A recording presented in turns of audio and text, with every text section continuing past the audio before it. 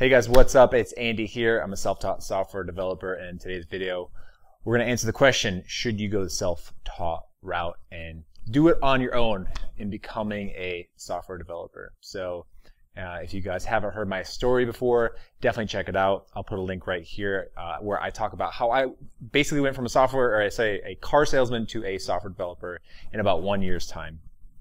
And so a lot of people ask the question like, should I take a boot camp?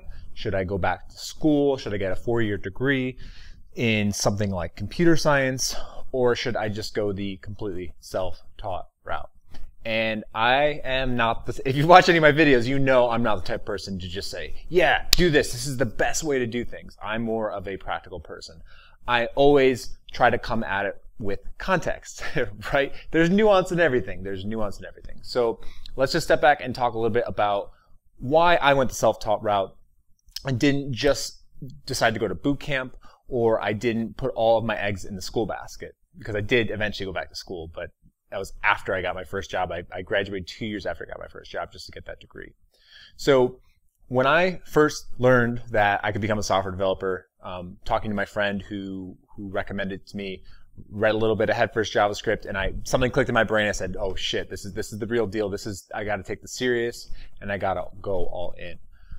At that point in time, I didn't want to accrue, I didn't want to pay out of pocket, at least for a boot camp. And to be honest with you, I don't even remember hearing about a boot camp, so I never probably thought about that as an option.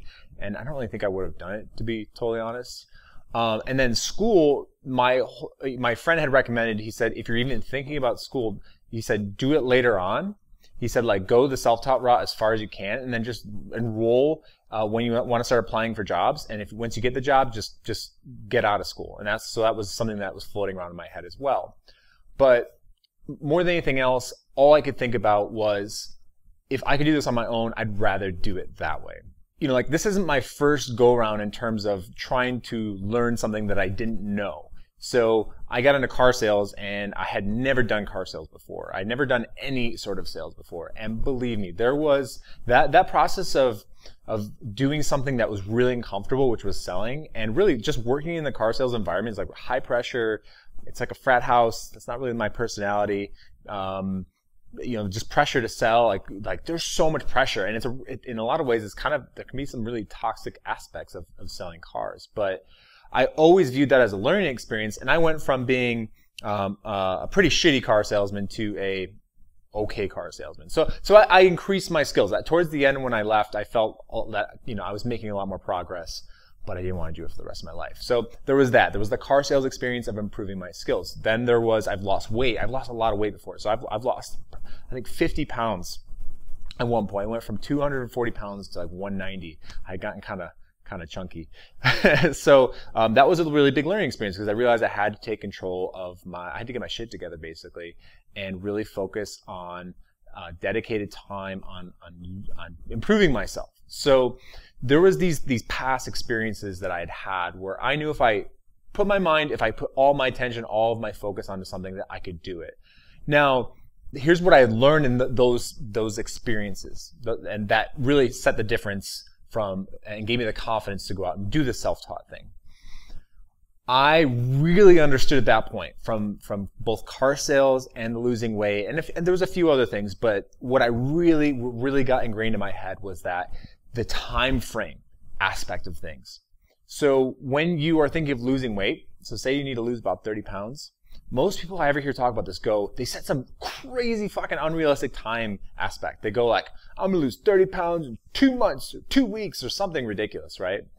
And you are basically, like, you don't know the laws of I don't want to say the laws of nature, because you could absolutely, you could accomplish that goal, but you don't know yourself. Like, you don't know how shit goes. Like, you haven't been following your patterns of behavior and seeing how it goes. Whereas for me, because of those experiences of trying to improve and really hammering home at the fundamentals, whether it was sales or weight loss, because you have to hammer home at the fundamentals. You have to learn the fundamentals deeply if you're really going to get success at something that you're not good at.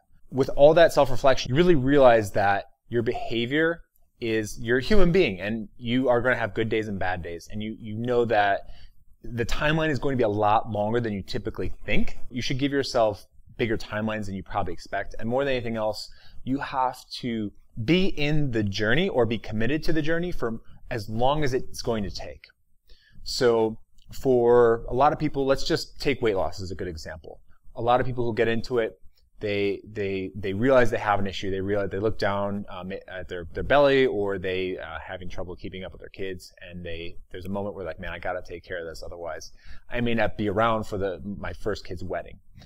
So what they do is they realize they have a problem, they commit to changing it, but then they don't have enough reference experience to know that this could take a really long time, and you're going to have to alter so many different aspects of who you are, from your work ethic to your discipline to just the amount of time. Your leisure time will probably, like, you'll have go from having a decent amount of leisure time, or maybe even very little leisure time, to almost no leisure time.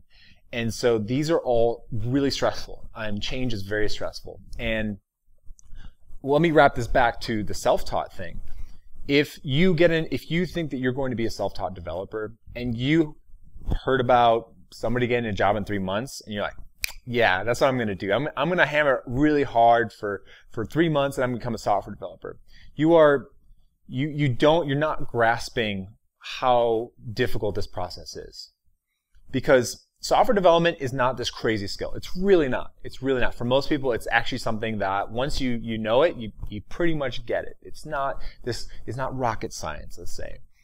But to get there, right, to get to that point where you can understand and feel comfortable with most programming languages and with software in general, or web development, it takes immersion for a very long period of time. And it takes a lot of just showing up and working with the code and building applications and talking to really smart people and asking really smart people questions and befriending developers and constantly thinking about all this cool stuff and constantly thinking about how to make better applications. So you're thinking 3 months, and great. Like, if you can get a job in 3 months, I am going to be the biggest proponent, the biggest supporter. I love people getting in the software development field. Believe me on this. But it's almost like a disrespect, not to the field. It's not some sort of disrespect to me. It's a disrespect to the fundamentals of learning anything. And if you are really serious about becoming a software developer and you want to go down the self-taught route, the one thing that you have to be committed to is the long haul. Now, how long is the long haul? I really don't know. I can't tell you that. It all depends on how much commitment you have. But for me, I think a year is a really, really solid goal. Like, you can go from nothing to something, or nothing to a software developer in a year. Now, that's just general. Like, I don't know what you're going for. Are you going for machine learning? Are you going for web development? Are you going for just complete back-end desktop applications, mobile? I don't know where you live. These are all things that would adjust that prediction. But long story short, you need to be in the long term. If you can get it for 3 months, awesome. But you also have to expect that it could take a year and a half, or maybe even 2 years. But you have to be committed to the journey. If you think that you want to do software development and it's just kind of that'd be nice, or I read a little bit of a JavaScript book and I thought it was really cool, but I'm not really into the 2-year thing or 1-year thing, that's probably a good sign that it's just not meant for you, or you just at this moment are not totally committed. Because look, if you're going to go the self-taught route and you're gonna forego school, you're gonna forego boot camp, like the amount of energy that you have to expend on things like meeting people, because you need to get better, right? So you're gonna have to find some mentors. Like, absolutely have to find some mentors, whether it's somebody that you met online, or somebody that you can meet at a meetup. Like, gotta do that. So you gotta spend time meeting people, talking with people. You gotta spend time, you know how much time you spend just like kind of scared I don't mean like in a state of fear, but like, I'm learning JavaScript. Should I be learning something else? Okay, no. Get the distraction away. Okay, I'm just going to keep learning JavaScript. Okay, is this really the right thing to do? No, got to keep focusing. Like, there's no, at least with school, they can give you structure and they can tell you like, no, just learn this, and you can feel a lot more comfortable. So just kind of being like, I don't know if scared is the word then, unsure of yourself most of the time, right? You have to live without validation. Again, if you go to a boot camp, I think they give you a certificate, or at least it's something you can put on your resume. Like, it's a concrete thing you can put on your resume. Or if you go to school, they give you a degree. That's a concrete thing that you can put on your resume. Whereas for you, you've got your portfolio applications. So you get no validation. Like there's no one giving you validation saying like, yeah, you're good to go. It's just you being like, okay, I think I'm confident, and hopefully you have some mentors so they can tell you that your skills are up to par. So there are so many freaking challenges that come with being a self-taught software developer. Now there's amazing benefits that are well worth it, but again, like, do you really want to, like, is it really worth it to you to go the self-taught route? Like, maybe you should go to school. I can tell you this, if you do go the self-taught route, I'd say one of the most beneficial aspects of going that way is that you get really good at being resourceful. Like, if you are the type of person who's just going to figure shit out, that's so valuable in life. Like, think about this, like, I have the confidence now at this point in my life to do damn near anything. Like with this YouTube channel, like I didn't sit around all day and read books about how to make YouTube videos and how to, the best lighting angles. Like I just threw shit together. I'm really not that good at producing videos. My content's not that great. I don't spend tons of time on my content. I practice it for sure, and I want to make really good content, but I didn't wait until all of the stars aligned, until I felt like I was finally, my speaking skills were like this high. And do you know where a lot of that came from? It came from software development. It came from having to just, like, I was given an assignment at work early on in my first job. I didn't know what the fuck I was doing.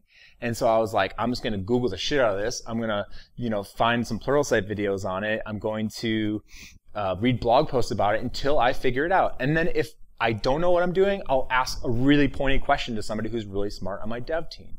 And that was like the ultimate gift that the self-taught route gave me, was that I felt super confident in doing anything. Like I don't need people's permission. I don't need somebody's validation to tell me I'm ready. I'm usually going to go do it. I'm still scared. Like, believe me, when I do YouTube videos, like I'm still scared. Like, are people going to like it? Is it good enough? Is this high quality enough? But I sort of just have let go a lot of needing that external validation, a stamp of approval, or waiting to give out my best stuff for putting on a video. So I hope this all makes sense. I'm kind of jumped around here, but I have no script on this one. I just want to cover a few things that I've noticed from people who've become self-taught software developers and from my own journey as well. So I hope you enjoyed the video. You guys, I have a mentoring program if you're interested in working with me for people who are trying to become software developers. I'm only interested in highly, highly committed people. I totally get it if you are not at that level yet, but if you are really committed, you know that you're dedicated to this journey, sort of like what I was talking about in this video,